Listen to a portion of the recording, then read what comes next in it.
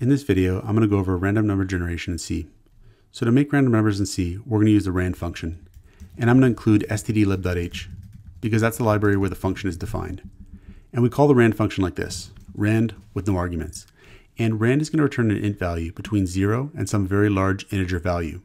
And what we could do is print out the results, just to see how it works. So we'll say printf random1 %d/n, and we'll print out the result of calling rand.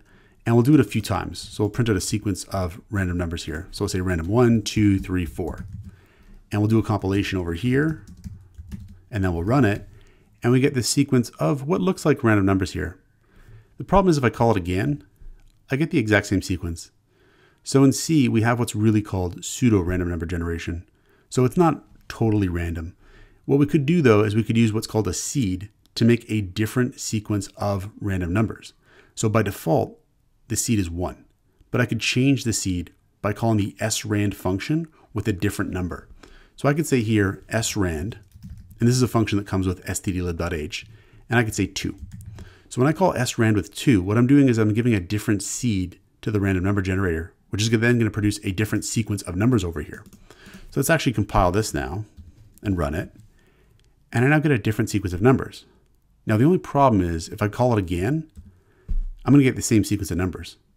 I'm giving it a different seed, but I'm still giving it the same seed each time. Before it was 1, now it's 2. So it's a different sequence, but it's the same sequence each time. What I'm really going to want to do to get a different sequence of numbers each time is give it the current time or some other number that's going to change. So what I could do is include time.h, and this has a function inside of it called time. So I could say time null. And if I call time with null, it's going to return the current time. So what that's going to do is give it a different number each time the program is called. There's other ways you could do this, but this is one popular way, is to give it the current time, because that's going to be different each time the program is run. So let's save this, and we'll recompile it and run it. And now if we run it again, you'll see the sequence is different.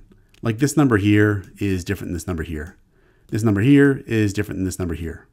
And what's going on here is we're giving the random number seed function here a different seed value each time. And so our sequence of random numbers is different each time, which is what we want. Now, like I said, this is still pseudo random number generation. It wouldn't be something we want to use for, say, cryptography. But for a lot of purposes, say maybe like a game or something like that, it's probably good enough. It's going to be good enough for many use cases. Now, oftentimes with random numbers, we care about the range that they could be in. So there's actually a constant value in stdlib.h called rand max, and that actually tells us the maximum value that a random number could be. So let's actually print that out. We'll say your printf rand max %d/n, and we'll output rand max. And this is a constant value defined in here, and it's just the maximum value for a random number. So if I clear this here, compile it and run it, I see that rand max is this huge int value here. And the reason why we might care about that is we often care about the possible range of values of random numbers. We often want our random numbers to be within a certain range.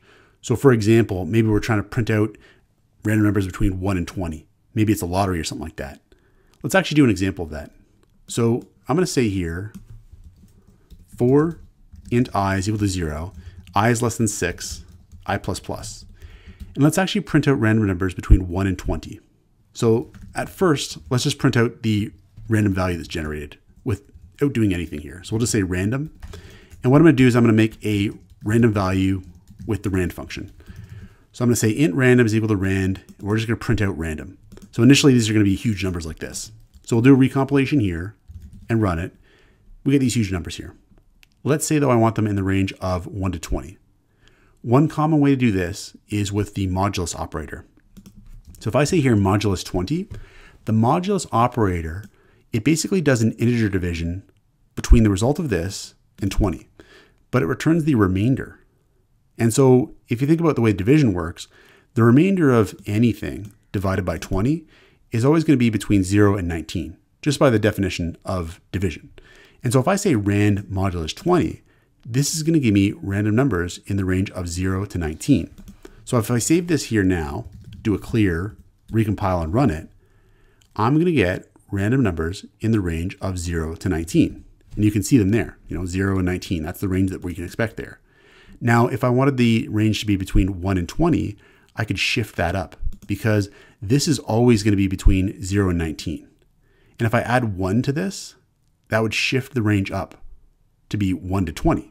So I'm going to say here 1 plus, and then the result of this expression here. So let's actually recompile this and run it. And now my range is going to be between 1 and 20. So you can see some 20s in there. And if I run it again enough times, we should hopefully eventually get a 1 there. And so this is now going to produce random numbers in the range of 1 to 20.